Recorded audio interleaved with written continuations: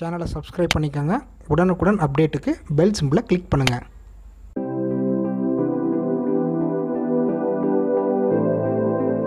வணக்கம் நேர்களே, இது உங்கள் டெல்டா டாக்கீஸ். நீங்கள் இணைந்திருப்பது அமுதனுடன். 2016-2017 ஆண்டுக்கான நபார்டு வங்கி வந்துட்டு கிராமப்புறத்தில் வந்து ஒரு ஆய்வறிக்கையை மேற்கொள்ளுது.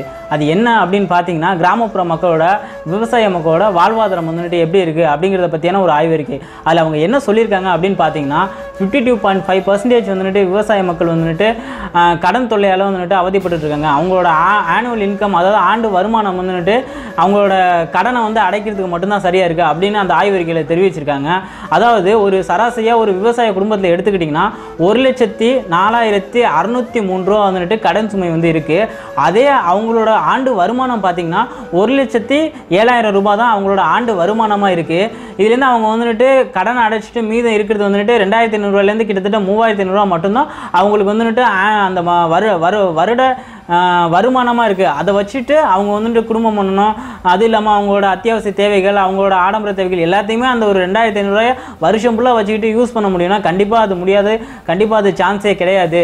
அதனால தான் வந்துட்டு அந்த ஆய்வறிக்கையில் அவங்க தெளிவாக குறிப்பிட்டிருக்காங்க.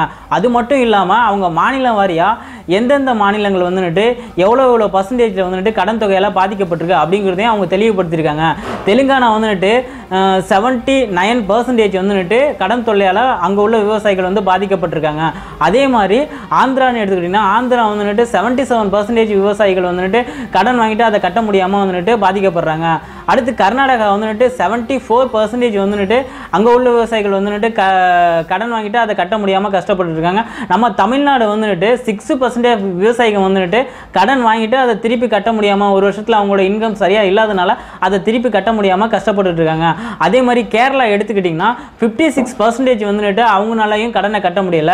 அதே மாதிரி ஒரிசா எடுத்துக்கிட்டிங்கன்னா அவங்களாலையும் 54% கடன் வந்து அவங்களாலையும் விவசாயிகளால் கட்ட முடியாத சுச்சுவேஷனில் தான் இப்போ இந்தியா வந்து மூவ் ஆகிட்டு இருக்கு.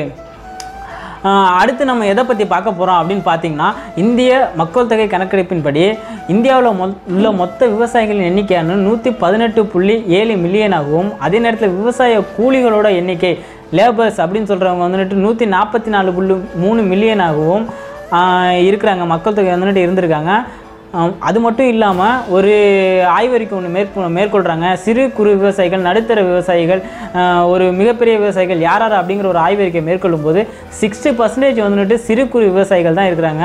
மீதி 19% வந்துட்டு நடுத்தர விவசாயிகள், அதாவது ஒரு கணிசமான இடம் வச்சுருக்க விவசாயிகள் வந்துட்டு ஒரு 19% வச்சுருக்காங்க. 7% வந்துட்டு பெரும் விவசாயிகள், அதாவது வேலி கணக்கில் நிலம் வச்சுருக்கவங்க அப்படின்னு சொல்கிறவங்க வந்துட்டு ஒரு 7% இருக்காங்க. 14% வந்துட்டு லீஸுக்கு நிலத்தை வாங்கி விவசாயம் பண்ணுறவங்க அப்படின்னு சொல்லுவாங்க. எதுன்னு என்ன சொன்னோன்னா, வாரத்துக்கு நடுறது அப்படின்னு நம்ம ஊர் பேச்சில் சொல்லுவோம். அந்த மாதிரியான விவசாயிகள் வந்துட்டு ஒரு 14% இருக்காங்க. சரி, விவசாயிகள் வந்துட்டு இவ்வளோ கஷ்டத்துலையும் ஏன் விவசாயம் பண்ணுறாங்க, இவங்களுக்கு இதுலேருந்து என்ன தான் இருக்குது அப்படின்னு ஒரு ஆய்வறிக்கையை மேற்கொள்ளும் போது அவங்க சொல்கிறாங்க, 60% என்ன சொல்கிறாங்கன்னா, இது வந்துட்டு எங்களுக்கு ஒரு மரியாதையை தருது, விவசாயங்கிறது எங்களுக்கு ஒரு பெருமை அப்படிங்கிற ஒரு ரீசனுக்காக ஒரு 60% பீப்புள் வந்துட்டு விவசாயம் பண்ணுறாங்க. ஒரு 10% வந்துட்டு இது எங்களோட ட்ரெடிஷ்னல், இது காலங்காலமாக நாங்கள் பண்ணிட்டு வரோம், இது எங்களோட பண்பாடு அப்படிங்கிற ரீசனுக்காக ஒரு 10% வந்துட்டு விவசாயம் பண்ணிட்டு இருக்காங்க. ஒரு 5% பேர் எதுக்காக விவசாயம் பண்ணிட்டு இருக்காங்கன்னு நினச்சிங்கன்னா, இதில் எந்த ஒரு ஒர்க் ப்ரெஷரும் கிடையாது, எந்த ஒரு கோல் கிடையாது, எந்த ஒரு எய்ம் கிடையாது, நம்மளோட பொருள், நம்மளோட முதல், நம்மளோட லாபம், எந்த ஒரு ப்ரெஷரும் கிடையாதுங்கனால நான் விவசாயம் பண்ணிட்டு இருக்கேன் அப்படிங்கிற ஒரு ரீசனை சொல்லியிருக்காங்க. அது மட்டும் இல்லாமல் மீதி 10% பேர் மட்டும்தான் இந்த தொழிலை வந்து எனக்கு ஒரு லாபகரமான தொழில் அப்படிங்கிற ரீசனுக்காக பண்ணிக்கிட்டு இருக்காங்க. 15% பேர் வந்துட்டு இதில் நோ கமெண்ட்ஸ் அப்படின்னு சொல்லி ஆய்வறிக்கை முடிச்சிடுறாங்க. இன்னொரு ஷாக்கிங்கான நியூஸ் என்னன்னு பார்த்தீங்கன்னா, 62% விவசாயிங்க வந்துட்டு கிராமப்புறத்துலேருந்து நகர்ப்புறத்துக்கு மூவ் ஆகிறதுக்கு ரெடியாக இருக்காங்க. ஒரு நல்ல ஜாப்பு, நல்ல ஒரு இன்கம் வந்துச்சுன்னா எங்களோட விவசாய தொழிலை விட்டுட்டு நாங்களும் நகர்ப்புற வாழ்க்கையை வாழ்கிறோம், எங்களுக்கு இந்த விவசாயத்தில் எந்த ஒரு ப்ராஃபிட்டும் கிடையாது அப்படின்னு சொல்லிட்டு மூவ் ஆகிறதுக்கு ரெடியாக இருக்காங்க. அப்படி மூவ் ஆனாங்கன்னா நம்மளோட சுச்சுவேஷன் என்ன ஆகும் அப்படின்னு கொஞ்சம் யோசிச்சு பாருங்கள். ஒரு காய்கறி 100 ரூபாய்க்கு வாங்குறீங்க அப்படின்னா அது ஒரு 400 ரூபா, 3 மடங்கோ 4 மடங்கோ இல்லை 5-6 மடங்கு கூட உயரத்துக்கு உண்டான வாய்ப்புகள் கண்டிப்பாக இருக்குன்னு சொல்லலாம். அதே நேரத்தில் நம்ம வெளிநாடுகள்லேருந்து நம்மளுக்கு தண்ணீர் வந்துட்டு வெளிநாடுகள்லேருந்து உணவு உற்பத்திக்கு வந்துட்டு நம்ம இறக்குமதி செய்கிற நிலைமை கண்டிப்பாக வரும். இந்தியாவோட முதுகெலும்பு விவசாயம்னு சொல்கிறோம். ஆனால் கண்டிப்பாக இந்த ஒரு சுச்சுவேஷனில் 62 பேர் வெளியில் போனாங்கன்னா நம்ம வெளிநாட்டிலேருந்து இறக்குமதி செஞ்சு நம்ம தண்ணீர் அடைகிற நிலைமை வரும் அப்படிங்கிறத நான் கன்ஃபார்மாக இந்த இடத்துல உறுதியாக சொல்லிக்கிறேன். ஒரு ஏக்கர் நிலத்தில் ஒரு விவசாயி வந்துட்டு 30,000 இன்வெஸ்ட் பண்ணுறான்னா அதுலேருந்து அவனுக்கு கிடைக்கிற ப்ராஃபிட் எவ்வளோன்னு பார்த்தீங்கன்னா 20,000 தான் அவனுக்கு ப்ராஃபிட்டாகவே கிடைக்குது. மீதி 10,000 வந்துட்டு நஷ்டமாக தான் போகுதே தவிர அவங்களுக்கு எதுவுமே லாப கணக்கு அப்படின்னு சொல்கிறது வந்துட்டு கிடையாது. 3 போகத்தில் ஏதாவது ஒரு போகம் மட்டும்தான் அவங்களுக்கு லாபமாக ஒரு 1000 2000 அந்த மாதிரி வந்து லாபமாக போகுமே தவிர மற்றபடி எல்லாமே நஷ்டமாக தான் போகுது. இதை கண்டிப்பாக அங்கே அந்தந்த மாநில அரசாங்கம் வந்துட்டு விவசாயியோட வாழ்வாதாரம் இந்த நஷ்ட கணக்கெலாம் கன்சிடர் பண்ணணும். ஏன் அவங்களுக்கு இந்த மாதிரி வந்து டிராபேக் வருது அப்படிங்கிறதையும் அவங்க வந்துட்டு கன்சிடர் பண்ணிவிட்டு அதுக்கு உண்டான சொல்யூஷனே அவங்க வந்துட்டு ரெடி பண்ணி கொடுக்கணும் அவங்களுக்கு.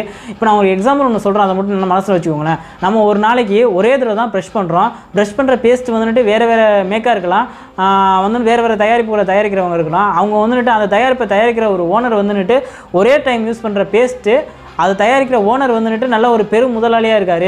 120 கோடி மக்களுமே டெய்லியும் 3 வேளை சாப்பிட்றோம். சாப்பிடும்போது அந்த விவசாயிகள் மட்டும் ஏன் இன்னும் அவங்களோட வாழ்வாதாரம் முன்னேறாமல் இருக்குது, ஏன் அவங்களோட கடன் சுமை அதிகரிச்சுட்டே இருக்குது அப்படின்னு நீங்களே கொஞ்சம் யோசிச்சு பாருங்களேன். ஏன் அவங்க விவசாயத்தை விட்டே வெளியில் வரணும்னு நினைக்கிறாங்க அப்படிங்கிற நம்ம யோசித்து பார்க்கும்போது கண்டிப்பாக அவங்க வந்துட்டு விவசாயம் பண்ணணும், அதுவும் இந்தியாவில் பண்ணணும். அதுக்கு உண்டான சொல்யூஷன் வந்துட்டு நம்ம இந்திய கவர்மெண்ட் வந்துட்டு கொடுக்கணும் அப்படிங்கிறத வந்துட்டு நான் இந்த சேனல் மூலியமாக இந்த பதிவு மூலமாக உங்கள்கிட்ட சொல்லிக்க விரும்புகிறேன். இந்தியா ஒரு விவசாய நாடு, இந்தியாவின் விவசாயம் இந்தியாவின் முதுகெலும்பு அப்படின்னு சொல்லிக்கிட்டு இருந்தால் மட்டும் பத்தாது. அவங்களோட வாழ்வாதாரத்தை எப்படி முன்னேற்றலாம் அப்படிங்கிற ஒரு விஷயத்தை நம்ம கண்டிப்பாக இங்கே வந்துட்டு கன்சிடர் பண்ணி தான் ஆகணும்.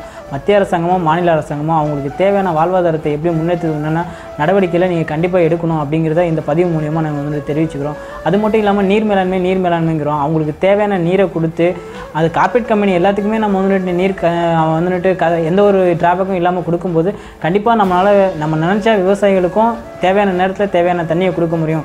அந்த நீர் மேலாண்மையை வச்சு எல்லாருக்குமே தேவையான நேரத்தில் தண்ணியை கொடுக்கணும் அப்படிங்கிற ஒரு விஷயத்தையும் இங்கே பதிவு பண்ணிக்கிட்டு அவங்களோட வாழ்வாதாரமும் முன்னேறணும் அப்படிங்கிற ஒரு விஷயத்தையும் நாங்கள் பதிவு பண்ணிக்கிறோம். இந்தியாவை பொறுத்தவரையும் ஒரு விவசாய நாட்டில் விவசாயம் இங்கே தற்கொலையே இருக்கக்கூடாது அப்படிங்கிறது தான் எங்களோட எண்ணமே. இந்த வீடியோ உங்களுக்கு பிடிச்சிருந்தா லைக் பண்ணுங்கள், ஷேர் பண்ணுங்கள், கமெண்ட் பண்ணுங்கள். கண்டிப்பாக எல்லாருமே விவசாயிக்கு ஒரு பெரிய சப்போர்ட் பண்ணுங்கள். இது உங்கள் டெல்டா டாக்கீஸ். இதுவரையும் இணைந்திருந்தது அமுதனுடன். நன்றி, வணக்கம்.